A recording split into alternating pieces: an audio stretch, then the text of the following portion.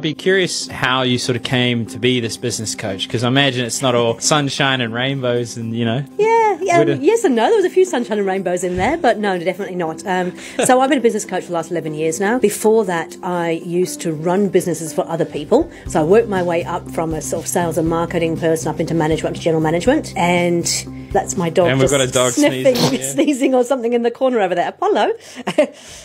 So started off in a sort of sales and marketing roles, worked my way up in other people's businesses, eventually got to a point where I was general manager of some rather large companies, always got brought in when the company was kind of flatlining and not getting any growth, and my job was then to kind of turn that around and take them back into a growth phase again. So I did that for a number of years, probably about 20 years of my life, and then suddenly went, I wouldn't mind doing this for myself. So I went out on my own, started a business. It was back in, and you won't even remember these days, but back in the days of WAP, which was mobile internet. That's on something your else. phone. There's a song now, just so you know, by Cardi B.